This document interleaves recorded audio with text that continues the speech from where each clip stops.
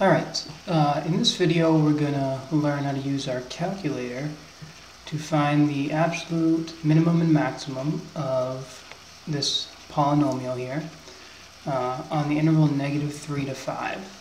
Okay, so a lot of students get confused by what this means. Oops.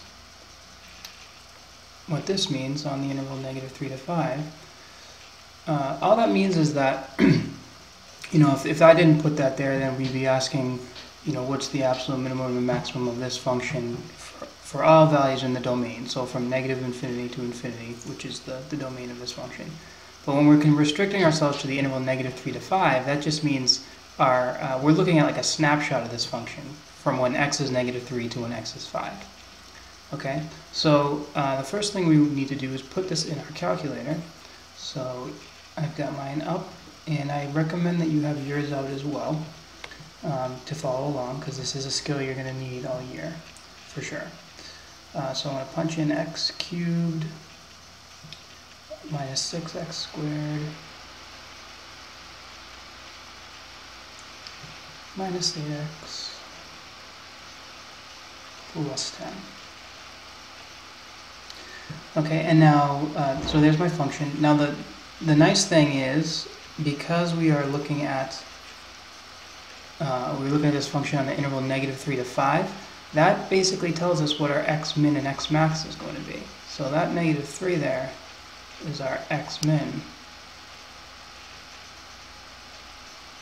in our calculator, and that 5 there is going to be our x max.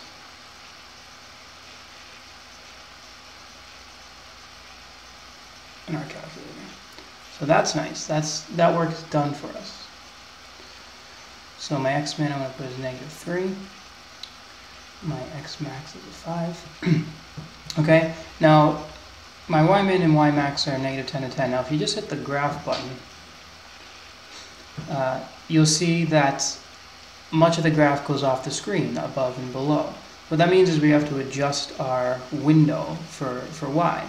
Our y min and y max. Now that can often be a sort of a guess and check process, but one little tip I should let you know about is if you just go to hit second and then graph, go to the table, you know, go over to -3, you see that the y value is -47, and if you go up to 5, you see that the y value is -55. So that gives you an idea of what you should make your y min and y max. So I'm going to make mine like -60 and -60 to +60, because I think that's gonna accommodate the maxes and mins, which is what we're after.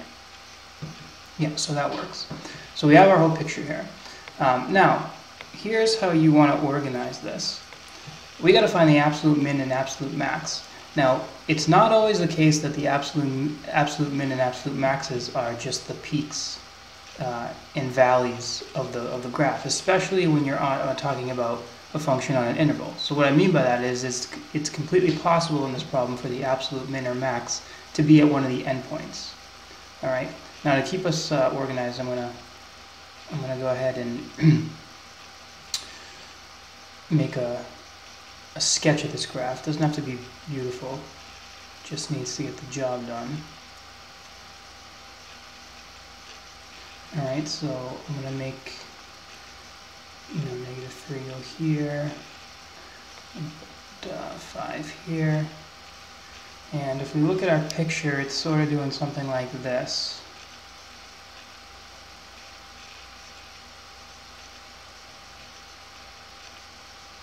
Okay, something like that.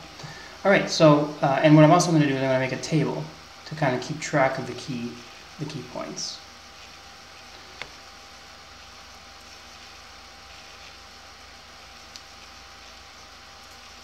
So let's do that. There we go. X and f of x.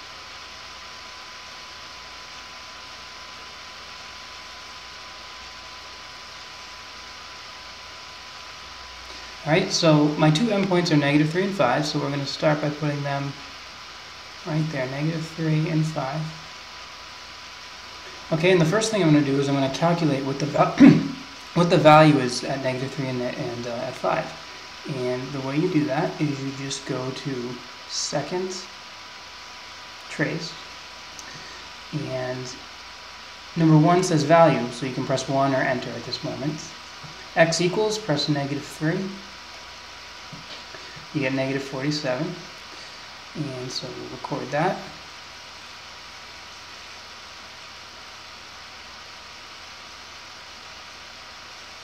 Right, and then if you go back to our smart view, again go to second calc and hit value and plus 5, and we see that -55 is the y value and x is 5.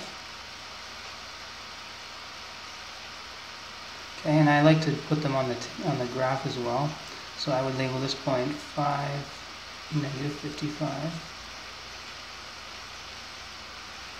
And we'll label this point -3, -47.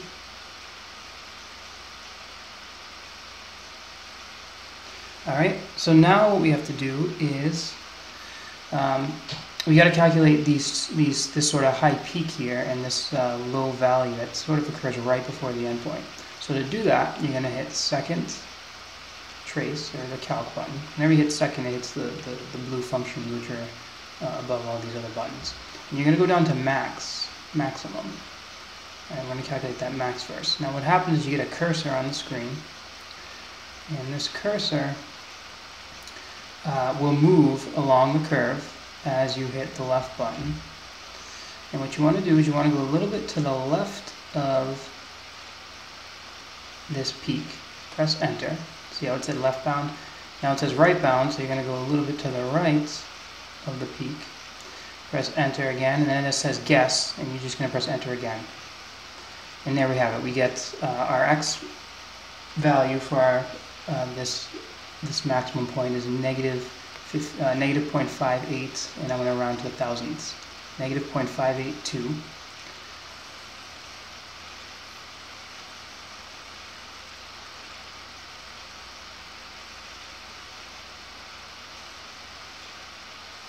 And it looks like the y value was 12.427.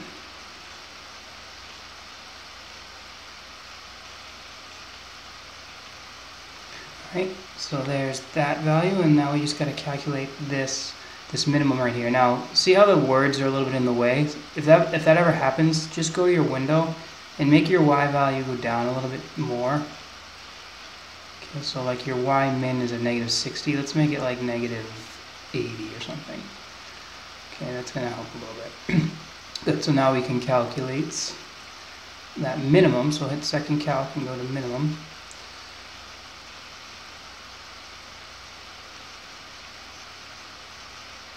Okay, go a little bit to the left, where it says left bound, go a little bit to the right, enter, enter, and then we see that our minimum is 4.582, 56.427. So we'll note that.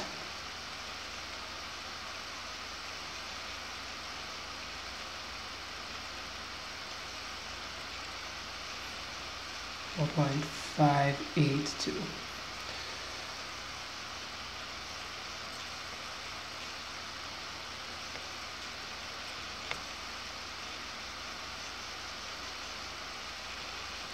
And y value again was -56.427.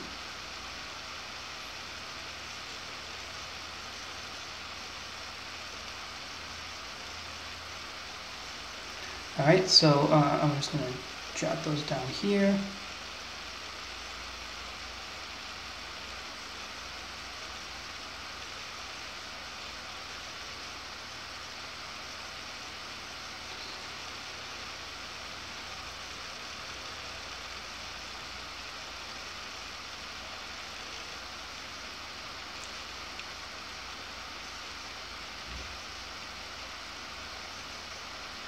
Alright, and so now we just need to answer the question.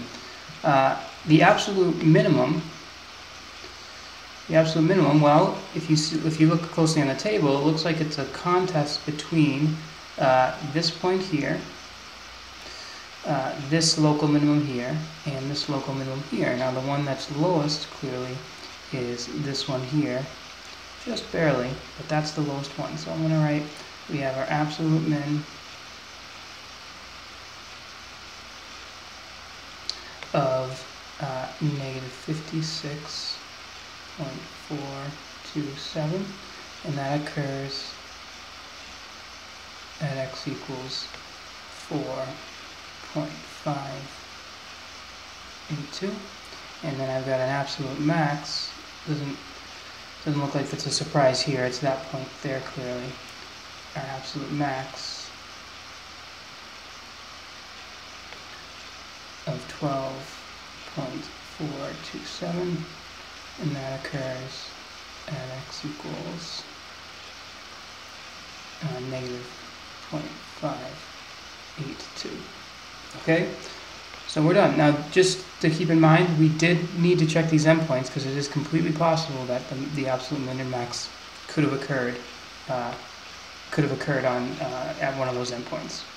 Before we go, let's just do a slope number line and answer the question of increasing, decreasing.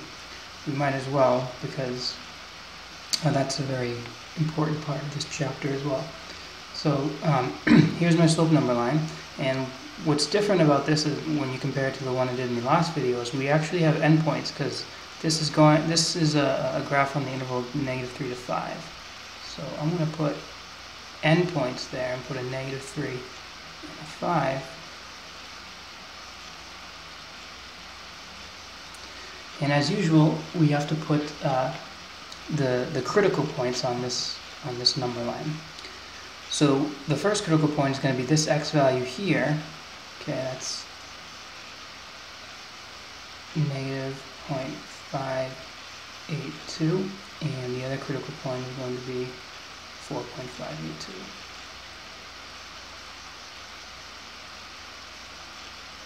Okay, now again, a slope number line tracks the slope. Okay, it tracks when the graph is rising and falling, and if you trace this graph from left to right, it's clearly rising. It's rising in that interval, and then it's falling on that interval, and then it's rising again. So we can very easily answer the question of when it's increasing, when this function is increasing and decreasing.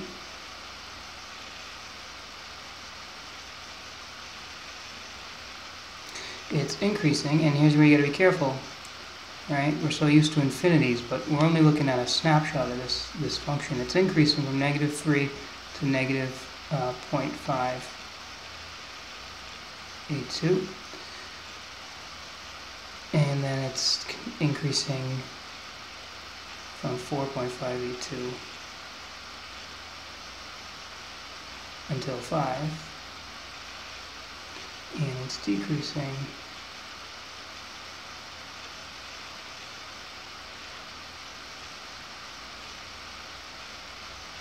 from negative 0.582 until 4.582. Okay, so there you have it. That's a it took longer than you'll do. I mean, it took longer to explain than you'll do. But there's a lot in this one little lesson. You should be able to find maxes and mins, endpoints, and create slope number lines appropriately after this lesson.